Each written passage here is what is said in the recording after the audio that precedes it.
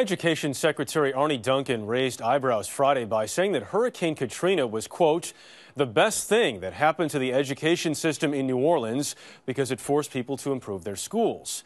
Educators everywhere want to turn schools around these days without resorting to acts of nature, though.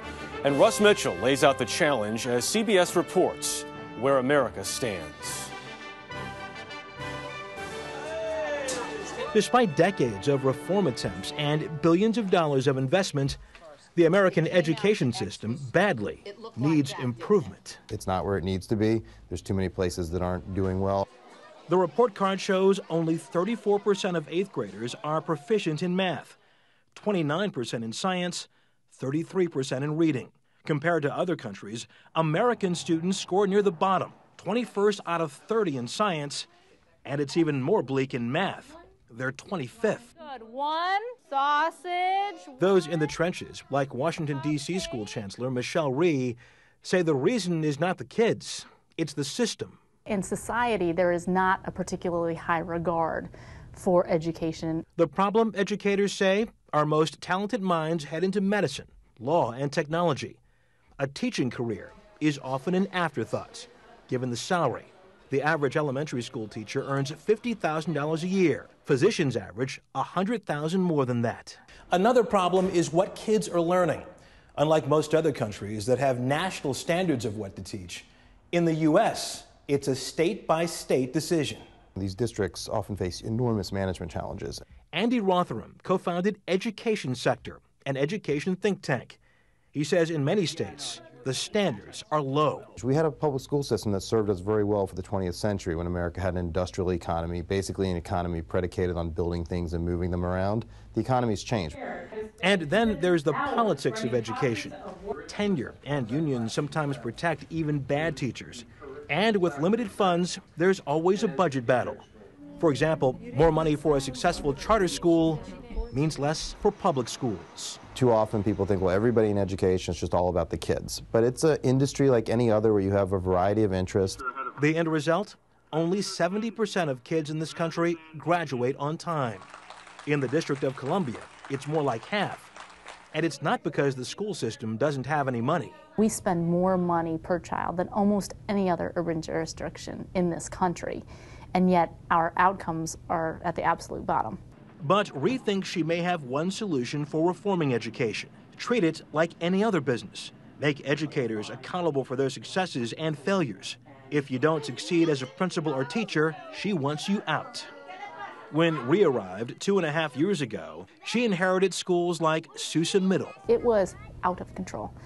I mean, there were more children in the hallway than there were in classrooms. All the kids were, had hoods on, had their earphones in, swearing at teachers. Rhee removed the former principal and installed DeJuan Jordan. Kids running in the hallways, kids skipping class. Excellent job. This is Sousa now. Does everybody understand what I'm saying? Yes. They fired 1/3 of their teachers, instituted school uniforms, and Saturday school. Last year, test scores were up double digits. 25% in math, 17% in reading. The kids love the school. They love being here. Today, our attendance rate is 98%. Okay. Rhee says Sousa is the model, but adds too many principals are not willing to change the status quo. They are, as a group, incredibly conflict averse. They don't want people to yell at them. So she says they keep ineffective teachers in the pipeline rather than putting them on notice. All we have is a bunch of new folks. The teachers union disagrees with Rhee's philosophy, saying there are already methods in place to deal with bad teachers, and that tenure and other protections should not be ignored. I get yelled at all the time. People are picketing outside the office. They're writing in, calling it, whatever, saying she's the worst thing that's ever happened. Sounds like it's also a battle every day, pretty much. It is. Right? It is absolutely. Harvard University, where Rhee got her master's, agrees that the key to reforming education is to start at the top. We've got a spring course which will... This fall, it will offer its first new doctoral program in 74 years. in education leadership. What we want is to recognize that education is a business. Kathy McCartney is the dean. So leaders need not only a background in the education sector, but also a background in management. The Harvard program is all about management, taught in part by professors at the business school. Is that all the elements? No. Strategy. Harry Spence is co-director of the program. Increasingly, principals are people who are really strong instructionally. They then move into the principalship, and they're managing a very complex environment. Nobody's ever taught them how to do that often. So Harvard will, immersing students in budgets and conflict resolution. And because Harvard wants to attract those who might normally be swayed by higher-paying careers, the program is totally free.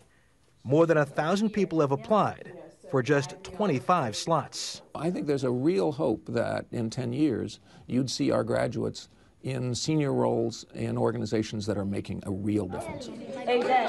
If they're right, school systems will end up with better leaders who hire better teachers, and American students may finally make the grade. Russ Mitchell, CBS News, Boston.